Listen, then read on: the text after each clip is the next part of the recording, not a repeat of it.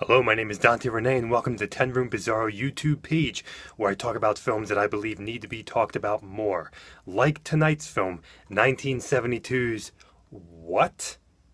A film by Roman Polanski, 1972. It is entitled What? This is the cover put out by Severin. It's a Blu-ray. They originally had a DVD out for this film, I believe, some time ago, and in the past couple of months, very recently, put out a Blu-ray of the film, and there are special features, and here is the back. Here you go, right here. And you can see on my Facebook page, the 10 Room Bizarro Facebook page, that I featured the lead actress in this film with just some a picture of her. And a lot of times I will do that with actors and actresses on the Facebook page. But here, I talk about films that I believe need to be talked about more, like What? It's a film by Roman Polanski that I would say, man, to say it doesn't get credit is an understatement, because typically when people think of Roman Polanski, they'll think of Repulsion. Of course, they'll think of Rosemary's Baby. Even some other films like The Tenant and things like that. And one of the things you can definitely notice with Roman Polanski's films is that there is a certain pacing to his films. There's a certain dialogue pacing to his films. And even though this film here is more different than any Roman Polanski film that I have ever seen before, it still has a Roman Polanski feel in a way to me, that brands it in the pacing and the dialogue, things like that. Although this film is very different than any Roman Polanski film I've ever seen before, and a rather unique film in the canon of cinema in general from what I've seen. And you know, I've seen some pretty crazy stuff from this YouTube page. So, all stuff I love, of course. Well, let's get into What here, okay? This is a wild, wild film, and you can tell from the title that you're going to be into something early 70s boundary-breaking cinema without a care in the world. I made some notes here because I definitely needed some notes, and I put them up here so you might see my eyes drift up occasionally and things like that. But this is essentially a movie about a girl who winds up randomly in a Mediterranean villa, in which she, like an Alice in Wonderland character, discovers the rooms and the people who stay there. Was that a good summary? Because I find a lot of parallels with this film with Alice in Wonderland in many regards. And actually some of my favorite films always have that vibe. Even the film Private Parts 1972, same year, Paul Bartel directed though, that I have on this YouTube page. Anne Ryman, Cheryl in that film, plays an Alice in Wonderland character of sorts to me. But in this film, really so much so, but put it in the form of a Mediterranean villa. Wow, this is interesting, right? Already. We have sexploitation, surreal, bizarre, comedy, chaos. Genre-breaking, film-breaking chaos. This is What? So let's get into it, folks. The first thing I want to say is I want to talk about the music.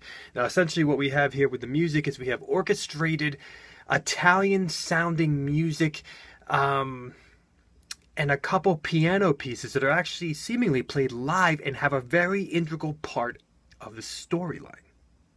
Now, the interesting thing about the orchestrated Italian, very Mediterranean-sounding music in this film, the score of this film, is that it's used extremely sparingly.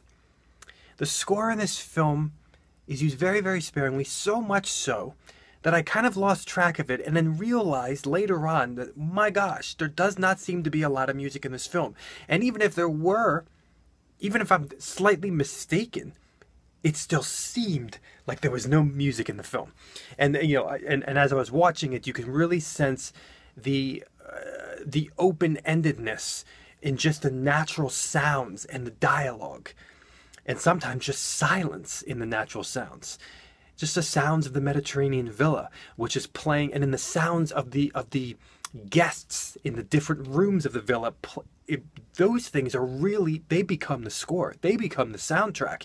It's the sounds that our lead actress is hearing in the villa, and and the beauty of the beach outside, and the emptiness. And yet at the same time, the chaos of the characters, and yet the emptiness and the abandonment of the characters. That becomes your score. That's actually what you're That's the music of the film. That's the music of the film. The sound design is really filled.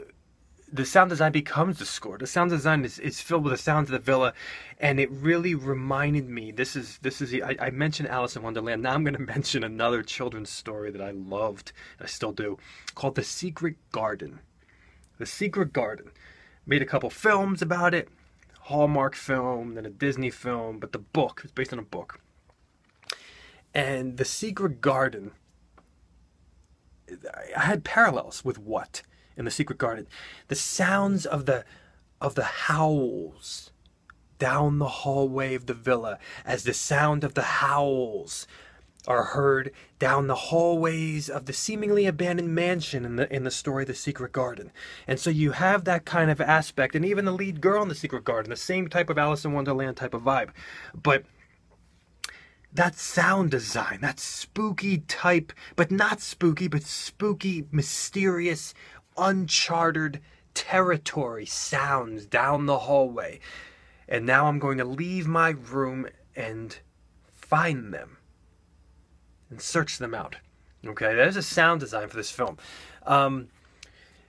Style-wise, boys, I mean, obviously, there's a ton of style. I mean, if you haven't already could notice from what I've been saying so much about the film, there's a ton of style in the film, okay? The opening credit sequence has this really unique way of using a notepad, okay?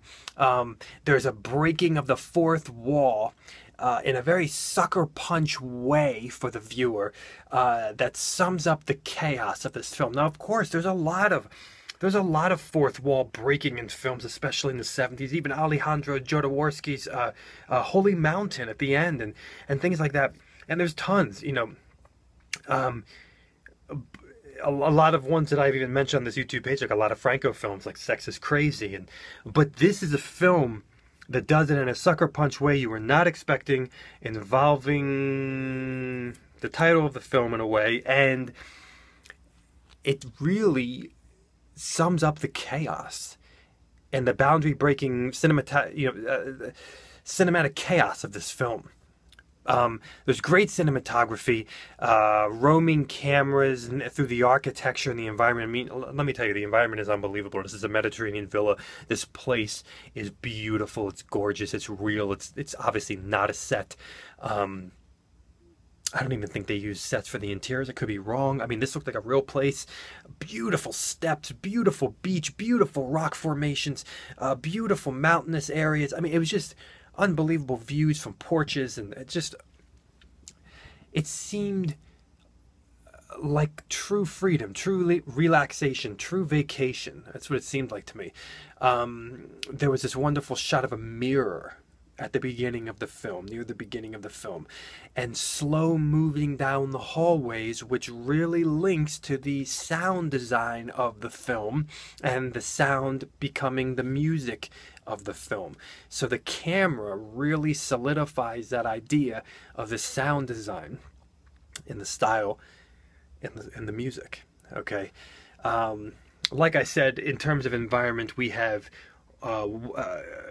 body of water, an ocean, we have beautiful villa, we have the trees, we have a beach, lush, everything is so lush, and it's in that reality of the environment that there is that sets up in some way. It also is a surreality. The real is also surreal. It's so real, but it's also surreal. Okay? And that is something that's very, very interesting in this film. We're dealing with the real. We're not dealing with anything really out of the ordinary. But it's in that, you know, real characters, a real natural environment, that things are surreal. Okay? An empty dining table. Eating outside on a ping pong table with a whole lobster and a whole fish. Okay? This is some of the environment here. This is a film of characters. My gosh, is this a film of characters. Everybody was an amazing actor in this film. I mean, really. Very, very... I mean, if the actors were not good, I mean, they are driving this film. I say that a lot in the films that I review on this page, but that's the truth. It's the truth. This is another one. The characters are driving this film, and the environment is driving this film, but the characters are the environment. The characters are mixed with the beach and the villa.